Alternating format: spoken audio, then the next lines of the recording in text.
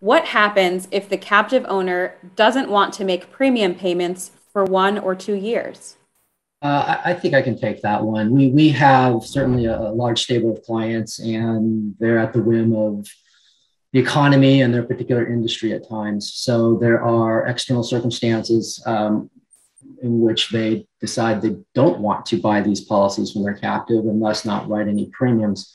So there's some embedded flexibility when you have your captive set up.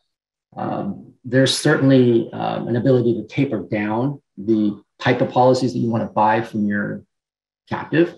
So oftentimes at renewal, there's a discussion about budget and discussion about what's going on with the business, and maybe they decide to pick up a handful of policies at renewal to reduce the premiums that fits their business purpose.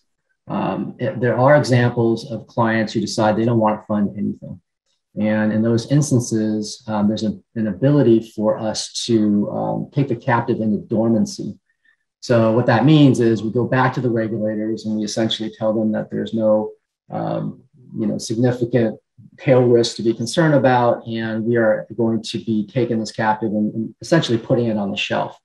All the requirements that they have for an active insurance company essentially drop to near zero. So the actuarials and things of that nature that creates expense and fee and work, that goes away. And really so does our work as managers. It drops down precipitously. So for the folks that decide that they want to take a captive to dormancy, they can maintain the captive with a de minimis amount of ongoing expense. And then as they make a decision to essentially pull it off the shelf, then everything can get fired up as they were before. So similar to the traditional marketplace where the property casualty is based on your revenue, the same thing is true with a captive. So when it gets underwritten by the actuary, they figure out what is the revenue, and the higher the revenue, the higher the chance of loss, and the premiums go up. But the same thing happens in reverse. And then we do have clients, every single year we do an actuarial study. So we look at what is the internal cost for the client to keep that risk themselves.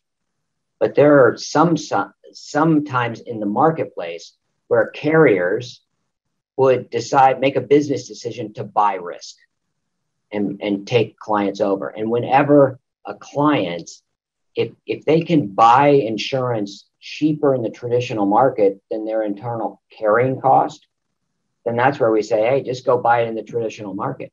And that's happened sometimes with medical insurance and general liability, where insurance companies just decide they want to start buying business. So they'll charge clients less than they really should.